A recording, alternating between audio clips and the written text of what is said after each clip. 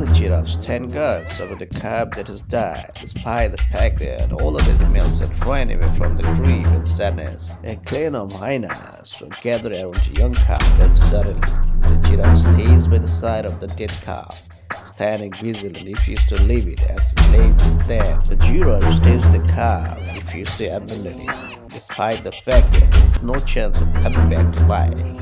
Giraffe stood the guard, protecting the calf from scavengers and predators. It even rolled and stamped at its hooves whenever any other animal came close to the dead body.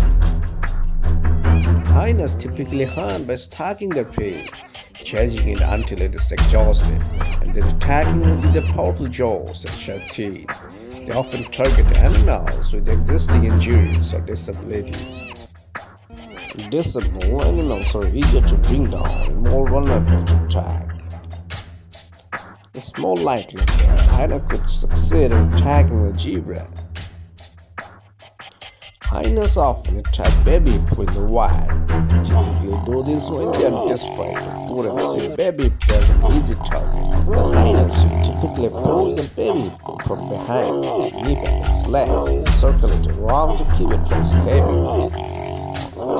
Once the baby hippo is immobilized, the hyena will then bite at its vulnerable body parts and take it down.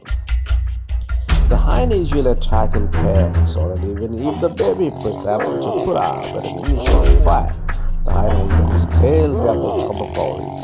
The attack can be so intense that the baby hippo may not be able to survive the attack.